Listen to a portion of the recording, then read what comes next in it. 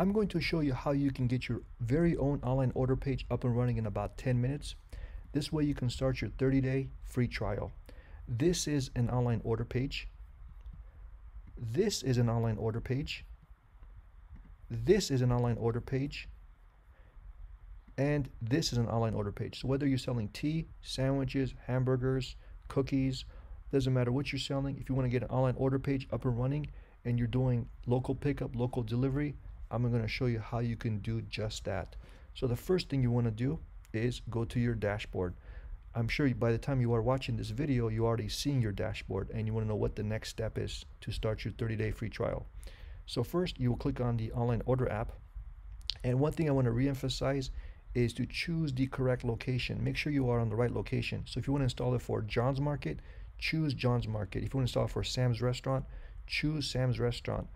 This way it's installed at the correct location because what it does, it takes your inventory from your Clover. Let me show you what I mean by that. This is your inventory right here. It takes this information and it creates for you an online order page. So if you're installed the wrong location, you'll have the wrong inventory. So this inventory gets converted to an online order page where your customers can link to. So for example, if you have a website like this and you have home, menu, franchise, about, album, locations, contact, you'll notice there's something missing on this website. What's missing is there's no order online button. Customers can just see the website, but they can't do anything with it. They can't interact with it. When I say interact, what I mean by that is to order online. So in this case, it's going to create for them an online order page. That way they can put the button here or anywhere they want and customers can order. Okay. So again, let's go back to the Clover POS again. This is the Clover POS that you have. You may have a mini, you may have a station, you may have 5 of these, you may have 2 of these, you may have 3 of these and 2 of these, and you have 5 kitchen printers, or you may have 1 kitchen printer. That doesn't matter. What happens is the online orders will be sent to your Clover and it prints to the Clover automatically. So you don't have to pick up the phone. Everything gets sent to the Clover, processed by the Clover. You get deposits through the Clover. So it's basically integration with your Clover. So think of it this way. Think of your inventory being visible to the public on the internet. Okay. So some of you watching this video may be asking the question, what if I don't have a website? Then you can use your Yelp page. I'm pretty sure you have a Yelp page. Most merchants have a Yelp page. Google yourself and you might find yourself with a Yelp page. So when your online order page is created for you, you can link it to your Yelp page. Most restaurants are found these days by doing Yelp search or by Google search, and then you can change this link and have people order from there. Okay, so that's one possibility. Or you can link it to your Facebook page. But in this example, I'm going to link it to this website. Okay, in this video I'm going to more focus on installing the application. I have other videos on how to link it because I want to keep this video short. I'm sure most of you watching this are busy and you want to know how to get it up and running. So I'm going to do that for you. Okay, so I'm going to go back to the Clover dashboard. I'm going to go back to more tools. Okay, I'm going to press more tools. I'm going to find the smart online order app. Once you find it, do a search. Do a search to find it.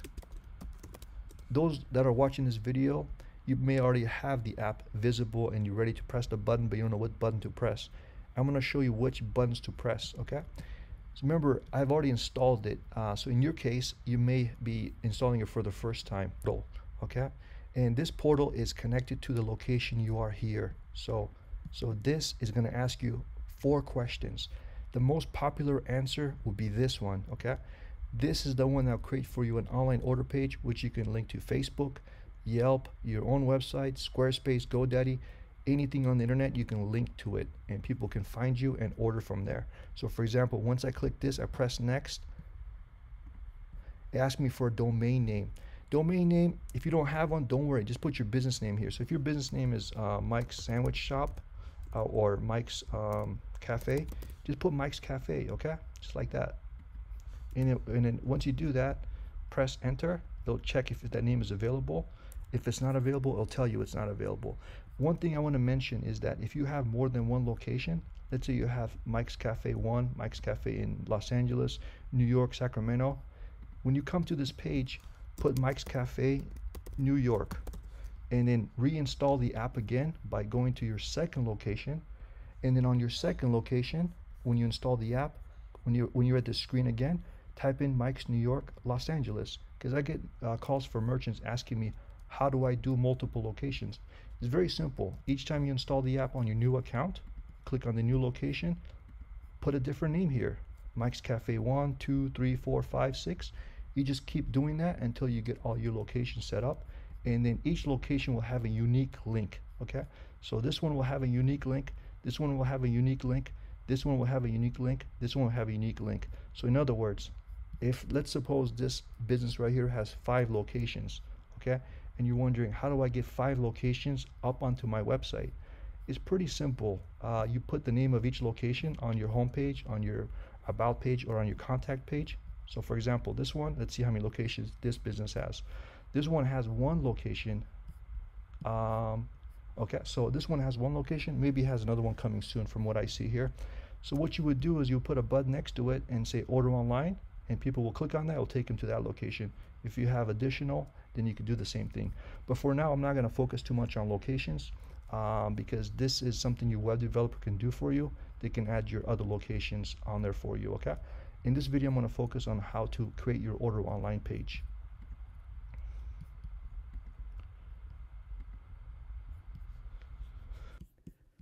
So for the domain name, remember again your business name. So in this case, I'm going to put the business name.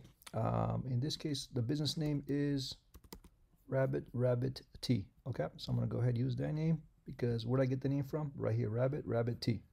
Remember, your business name will be different if you have multiple locations. Put the first location as Rabbit Tea. Maybe you could put Westfield at the end. Okay, if that's your first location. In your second location is going to be Valley Fair. You'll put Rabbit Tea Valley Fair, just like that. Okay, and it says the name is available. Fill out this form. Okay, put your password. The password is going to be used for you to log into your online order page. Okay, so make sure you have a password here. Put your email address. This email will be used for you to log in. When you have multiple locations, I recommend using the same email for each location. The reason why is because you'll be able to access all of your locations through one email address. Okay, logo. This is very important. If you can do it now, it's better than doing it later, because if you do it now, it's much easier. Later on, you can do it, but if you do it now, it'll save you a lot of time. How do you get your logo? Check your desktop, check your computer. If you can't find it, go to your own website and download your logo right here. So this is the website. If you can't find it on your website, go to your Facebook page. If you can't find your logo on your Facebook page, go to your Yelp page. Look on the internet for your logo. If you don't have a logo, then you can skip it. But I'm sure your business already has a logo. So how do you get your logo? Click on your logo and press Save Image As. You may have a Windows computer. You may have a different way of saving the logo, but save it to your desktop or your computer. So I'm going to say Save Image As, and I'm going to save it. I'm going to say Rabbit Logo. Okay. You can call yours whatever your logo is called, and then save it. Once you save it, it'll go on your computer, and then you're going to upload it. Okay, what's the next step? The next step is your header image, maximum size 8 megabytes. So make sure it's less than 8 megabytes because you want your online order page to run smooth and fast. So keep it the size low. And the header image, this is also very important because when people visit your website, you want to be presentable. You want to have something that catches their attention. So for example, as you saw earlier, let me see here. This is a header image. This is a header image. So you want a nice image here, okay? If you can upload a nice image now, that'll be much better than doing it later, okay? So make sure you have a nice header image. If you don't have one, look for one. If you want to or go on the internet and find one that's not copyright protected. I'll give you an example of how to find one. But again, this website. Go to Google, type in Unsplash. Okay, this website here contains images you can use, and it's not copyright protected. Okay, so basically, if you use it, here, let me take a look here at the bottom. Yeah, these images you can use, and you can just use it. If you go on Google and try to get an image, it may be copyright protected. So go on here, type in sandwich. Okay, and then you can use one of these pictures of the sandwich. These photographers uploaded it, so you may want to give them some credit if you can. But just press download and use the image. Remember, when you download the image, make sure it's less than 8 megabytes. If it's higher, it won't work. Some of these images are very high quality. It may be higher than 8 megabytes. So find one that's less than 8 megabytes. Okay? So once you get your image, let's say if it's not a sandwich, it's a cookie, right? You're a cookie shop. Type in cookie here and get your cookie picture. Once you get it, you'll go back to that page and you will upload it here. Okay? So, and then once you do that, you press submit. So I'm going to go ahead and do those steps. Once you have everything filled out, press submit. Remember, once you press submit, it could take up to 60 seconds for your online order page to be created. Okay, so once you press submit, just be patient while it creates it for you, because what it's doing now is taking your Clover inventory and converting it into an online order page where people can order from and see it on the internet. If this submit button doesn't work, check your header image, make sure it's not more than 8 megabytes, and make sure you do not include www or .com in the name at the very top. Okay, so I'm going to go ahead and wait this out. Once it's created, you'll be able to instantly see it. So again, it can take up to 60 seconds because right now what it's doing is converting it to a online order page. So you don't have to do all that hard work yourself. It does an instant conversion. Okay, and one other thing I want to mention is that if you ever come back to this page again, if you forgot how to log into your order online page, it is this password that you created along with your email address. So you want to use both of those. Once the online order page is created for you, you'll get this congratulations page. Okay, the congratulations page is gonna show you your online order page. It will show you the login link and it'll show you a video. Make sure you watch this video. It's very important you watch this video because there's some additional important steps you do after you get your online order page created. Okay, so remember, once you go here, click on this so you can see what it looks like, and then once you take a look at it, you want to go ahead and hide stuff you don't want visible. So for example, once your order online page is created, after you click on it, give it a few seconds to load for the first time, because the first time it loads, it takes a little bit longer. But right now, see how I got the logo up here? I got the header image up here. I got the order online. All these things are done automatically for you.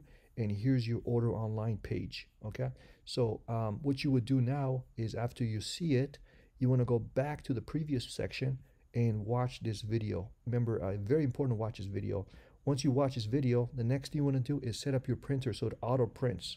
Okay. Then you'll click on this link to watch that. And if you actually close this page, don't worry, because this information was also emailed to you. Okay, but it's better to watch it right now. Later on, you don't forget. Okay, once you do all these steps, I highly encourage you and I recommend you to watch this video right here. This email is also sent to you as well, this video, but it'll tell you how to make changes on the back end. Okay, and there's a link at the very bottom called documentation. This will give you quick access to how to do tasks. So let me show you what I mean by that. When I click on this link, it will take me to the online order setup support center page. So let's suppose I want to hide an item. I type in the word hide. I choose what I want to do with the hide. Do I want to hide a category, an item? If I want to hide an item, just click on hide an item. It will give you a picture. It'll tell you press this, this, and that to hide an item. Let's say I want to hide a category. How do I do that? Hide a category. Click on it. It'll give you a category. Let's say I want to reorder something. Type in the word reorder. It will give you the answer. So all the answers are within your fingertips. Everything is here. If you want to learn how to do delivery, if you want to know how to connect it to your Wix website, connect it to your GoDaddy, connect it to your Squarespace, do all these things, it's in the documentation link. Okay, where's the documentation link again? It's on that link that you selected earlier, and you will have this email to you. So keep this as a bookmark. That way you can always come back to it and learn how to do these different things. Okay. If you want to do custom hours, then click on the custom hours. If you want to do store settings and enable tips, then click on these links to learn how to do it. So let's say I want to do tips. I want to know how tips works. Find the word tips, click on it, and then you'll see how to enable tips. It's telling you install the tips app on the Clover app market and then enable it from here.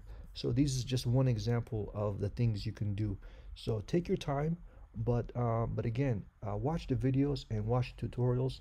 This way you don't get overwhelmed by a lot of stuff. And as you advance, then what you can do is you can add images, descriptions. You can do additional things in the future. Like this site example, they took their time and added images to each item and descriptions. You can do this too, but again, take your time. You don't want to rush everything, but take it slow and build on your order online page as the weeks, days come by, okay? So here's a picture. I click on it, I can see a bigger image of it. You can do these same things that these other merchants have done, okay? All right, hopefully this video helped you guys out. I look forward to speaking with you in the future. If you have questions, you can reach out. But again, please do use the tutorials that we've given you. Reach